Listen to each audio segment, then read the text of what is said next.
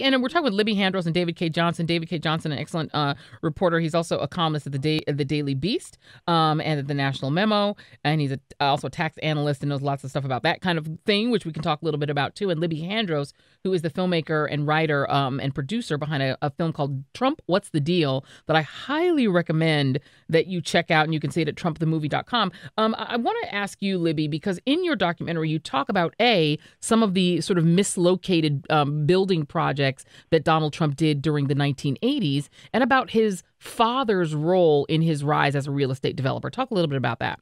Well, so misplaced projects. So the project that David was talking about in Chicago is very reminiscent of a condo project that he built in West Palm Beach. Well, it was West Palm Beach, not Palm Beach, and surrounding it were slums. So he was trying to sell expensive apartments in a slum neighborhood. And, he did everything he could do to try and sell those apartments. He offered people rides on his yacht. I mean, it was a huge, hulking white elephant. And, not this grand and glorious project. And he has kind of a reputation for sometimes not building on Tiffany locations. Trump Tower was, but a lot of his projects aren't. Yeah. And the interesting thing also is so many people out there, when you talk to them about Donald, they think, he's kind of a rags to riches story, or he's just like you and me. He pulled himself up and this is what he's done. No, he was born with a real estate silver spoon in his mouth. His father made a lot of money building middle-class housing using FHA government money.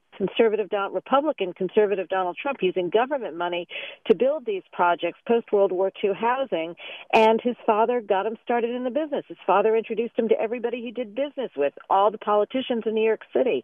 Donald is not an outsider. He's an insider. Yeah, and not only that, but also wouldn't let black people live in those buildings, which was always special.